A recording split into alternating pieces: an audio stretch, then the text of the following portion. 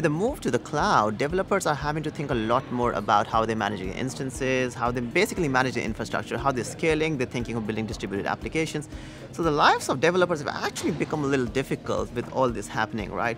What serverless enables is the developers don't have to think about that. So one of our focuses is around open source serverless platform. It's called FN Project. So that's something we've been working on for a while. It's out there, a bunch of people are using it, and Oracle's one of the major contributors. We also have external contributors on that. The whole focus of that platform is basically to provide an open source way of people to do serverless. And the second thing we're doing is we're taking that platform and we're basing a hosted managed service based on that platform, which is running on Oracle's cloud infrastructure.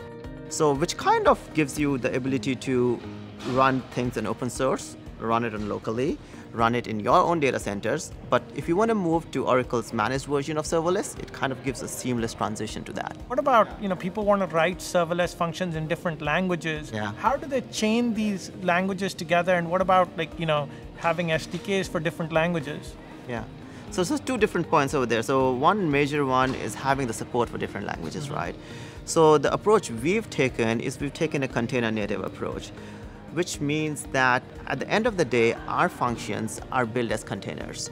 So we provide the tooling for 5 different languages that you can use our tooling to actually build functions in those languages. But if we don't have a support for a language, you can actually just adhere to our container format and build your own container and run that as a function, right? And the second one you kind of brought about was how we have different functions being able to call functions from different languages. That's pretty simple again, because we've gone for a container model where these functions are defined as containers. So at the end of the day, that's the boundary defined, right?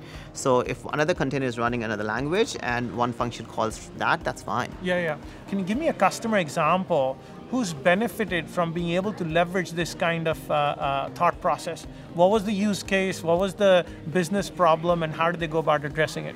University of Bristol actually is a good example.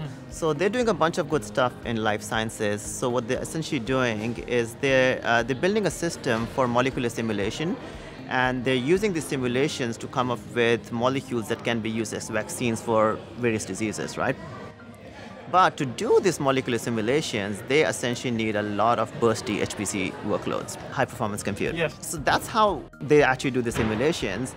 So they are running their core services on top of Kubernetes. They're actually using Oracle's managed Kubernetes offering to run that.